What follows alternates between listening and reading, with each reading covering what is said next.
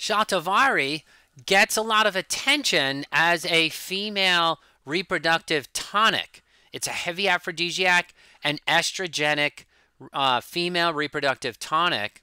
It's also outside of the reproductive tract a moistening, anti-inflammatory, and antimicrobial for all conditions of dryness and deficiency. So let's get into Shatavari. There's a picture of it. You can see the many roots in the plant and some of the above ground aerial parts as well. All right, Shatavari, what does it mean? The Shata is 100, Vari means husband. So loosely it translates to one who possesses 100 husbands. And there's a lot in the name of an herb, and that name is given to Shatavari because it increases libido and nourishes the female reproductive tract, but also the name implies it's somewhat indiscriminate. So is this Love Potion number 9 herb? If you've ever heard that song, Love Potion number 9, where the singer starts kissing everything in sight.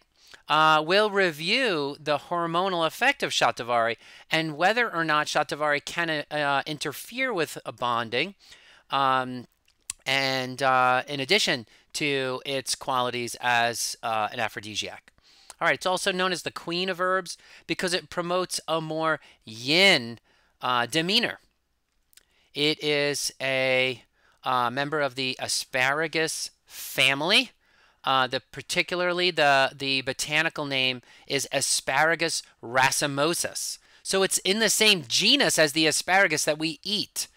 Asparagus comes from the Greek, and spargao means to be swollen or turgid, referencing the roots. Right, these roots look like they are swollen. All right, racemosus simply means cluster or stem, so a cluster of swollen roots. Asparagus racemosus, or Shatavari, is a close relative of Safed musali, also a reproductive tonic. Some of its other names are Shatamuli in Bengali, and that means 100 roots.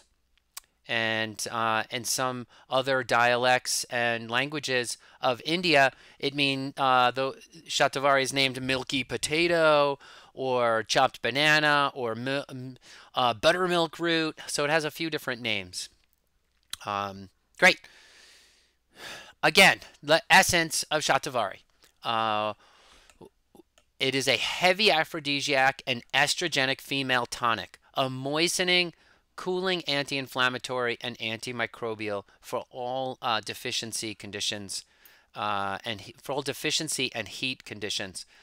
So if you are hot and dry, Shatavari may be your herb.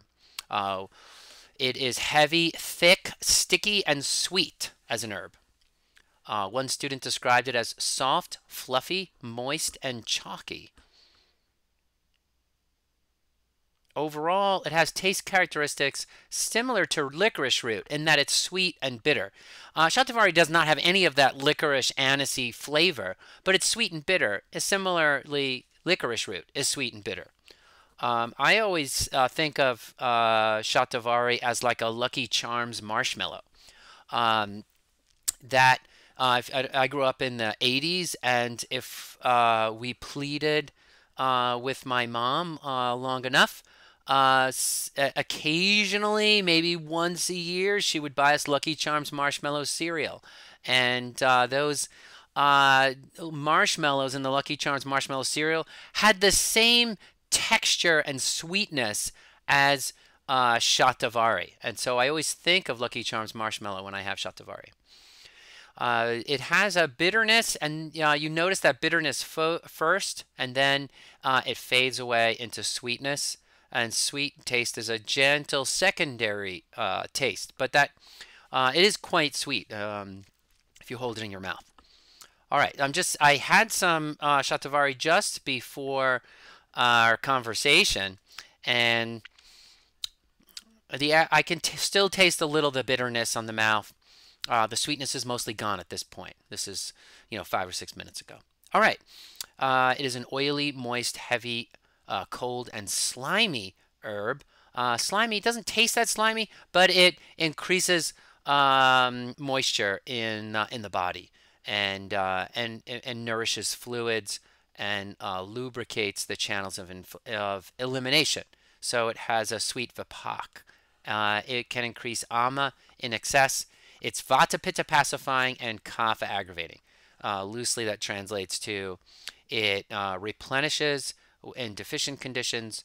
It cools or clears heat, and because it builds and nourishes, it can be kapha aggravating. Shatavari, like most herbs, act on all tissues, but it has a particular affinity to the female reproductive tract and digestive tract. Let's look at Shatavari, some pictures and photos of it. Really important to look at the photos of an herb. Our instincts are wired to understand plants and their pharmacological effects, and so a critical aspect of learning an herb is looking at it. And so we have detailed photos and want to talk about everything from its habitat to its particular botanical features, so that you can tune in to some of those pharmacological effects. Shatavari is harvested both wild and it's also cultivated. It lives in a subtropical to tropical environment. It needs very little rain once established, but it does prefer well-drained, rich black soil. Full sun is ideal, but it can grow in partial shade, and it grows in the Himalayas, Nepal, Pakistan, India, Sri Lanka, Australia, and tropical Africa. It can grow 1 to 2 meters tall. It's a perennial. 1 to 2 meters would be about 6 foot. So perennial plant.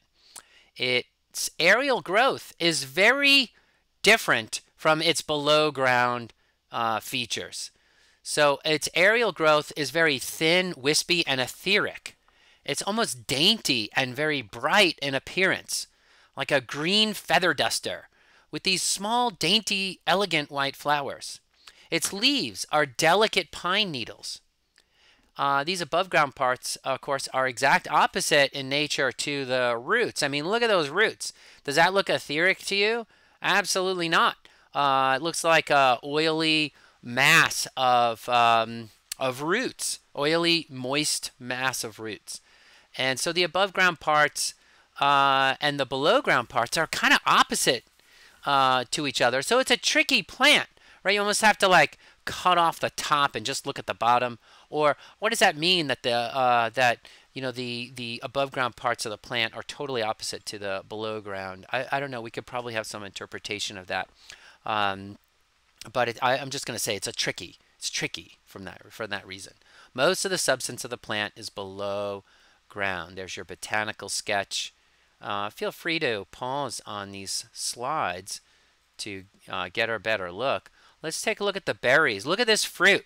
So these berries are kind of interesting. They're not just exactly round, but kind of nodular. Look at this berry here, little nodular berries with a sort of cool red color. Look at that. Look at the nodules on that. The berries are cool and red in color. In that sense, they seem luscious, juicy, and not quite fiery like the vivid fire-colored berries of ashwagandha.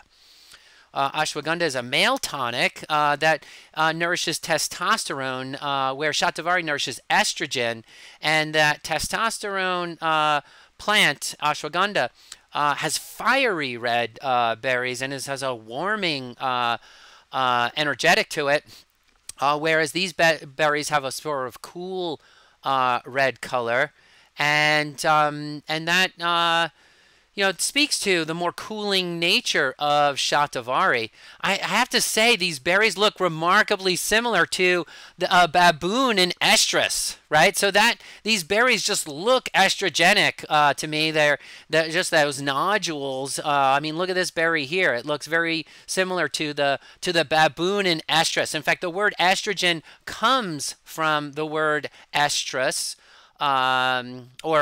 estrus, and that's used to describe an animal that's in heat, and that points to the aphrodisiac nature of estrogen, as well as some of the other properties that estrogen causes fluid retention and also weight gain. And you can see the swelling on this baboon in estrus, and that points to just a little bit about what estrogen does. It creates heat in the sense of desire, but otherwise, estrogen ends up actually being somewhat cooling, tonifying to the body, kapha aggravating. So again, these flowers, very delicate, very dainty, very unlike the roots of Shatavari, which are more substantial, sweet, yin tonifying, and yin tonifying. These tiny white flowers do have a gentle, sweet fragrance, and then look at the leaves. I mean, it's like the above ground parts are well suited to the desert because there's just very little substance there, and plants in arid conditions will sometimes do that to avoid moisture loss. If you have this big broad leaf, the plant will experience more moisture loss and won't be able to hold on to that hidden moisture beneath the soil that Shatavari has, or like a cactus holds it all in the above ground parts. But this is like Shatavari is like a cactus where it stores it all below ground instead of above ground. Again, look at that mass of roots. Shatamuli, 100 roots, as opposed to Shatavari, 100 husbands. The appearance of the roots don't really match that light, feathery appearance of the leaves. There it is again, the cross section. You can even see the moisture in the cross section of this herb, and then you see it's dried out, and they still look oily when you dry them out. So the roots are pale in color. It looks like if you grinded them up and pureed them in a blender, or you can make milk with these. And Shatavari is a galactagogue, and so it does improve milk production. It's also demulcent and nourishing. So altogether, Shatavari is a cooling, oily, moist herb that thrives in warm, dry climates. And so it opposes its ecological niche. Shatavari nourishes all cases of deficiency and heat, but is contraindicated for cough individuals. Let's get down into the medical use and pharmacology of Shatavari in the next videos.